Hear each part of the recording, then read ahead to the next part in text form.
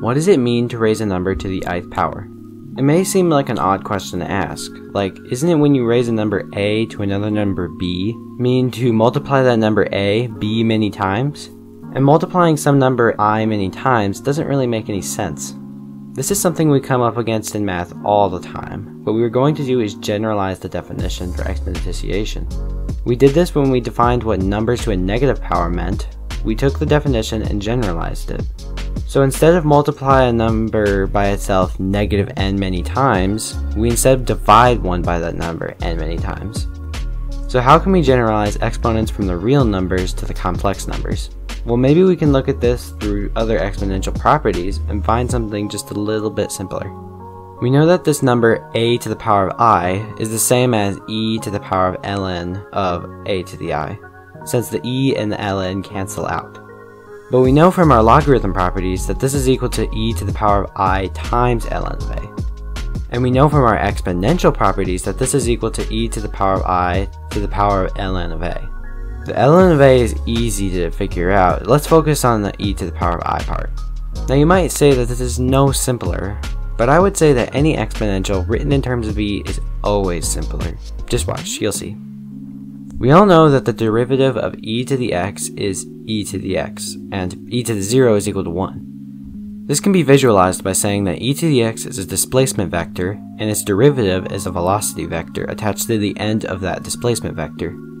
And since its derivative is equal to itself, the velocity vector is just the same as the displacement vector. Almost the same can be said for e to the power of a times x. The derivative of this is, by the chain rule, a times e to the power of a times x. So the velocity vector is just a times the displacement vector. This works for fractional values of a as well as negative, and you know, why not? Let's give complex values a try. The derivative of e to the power of ix is I times e to the power of ix, and so the velocity vector should be rotated 90 degrees counterclockwise, since anything multiplied by I is rotated 90 degrees counterclockwise. And since this velocity vector is always pointing perpendicular to the displacement vector, then the magnitude of this displacement vector will stay a constant, 1. And anyone who's been in geometry class should recognize that this shape will trace out a circle.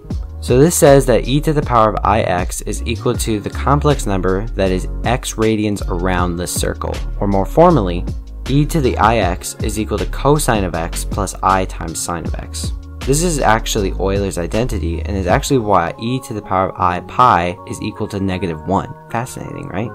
So e to the ith power is equal to the complex number that is 1 radian around the unit circle, which is approximately equal to 0.54 plus 0.841 times I. But anyway, how did we get off on that? Alright, we were looking for what a to the power of I is, not e to the I.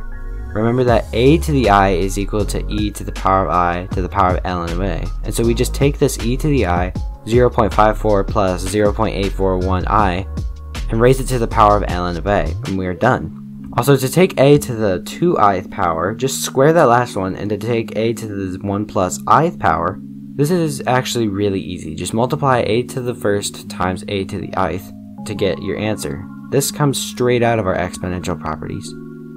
And so now with all of that, you can raise any number to any complex power. I hope you enjoyed this rediscovery of Euler's identity, and thanks for watching.